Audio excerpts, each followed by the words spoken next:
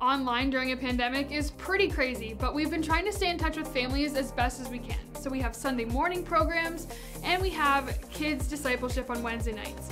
And we've been having super fun times with these kids. And we've actually had new families join us during the pandemic. One of these families is the Newberries, and I want to introduce you to them because we would love to see more families join us. Audio check? Audio check! I just need one clear clap. Audio check! Hello, I'm Farah and that is Joby.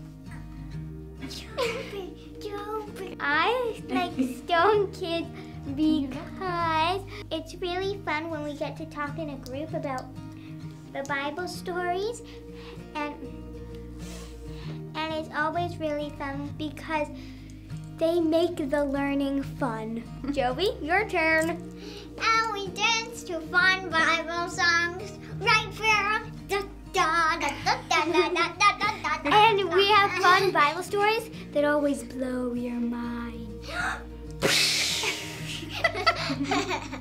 Okay, we came to Stone about a year ago. We found it online and we got our kids signed up for the kids ministry. And I was really impressed with the amount of care that the leaders, like they made sure to call us beforehand and meet the kids over video so that they would know, have a familiar face when they actually went online. And that was really helpful and really sweet.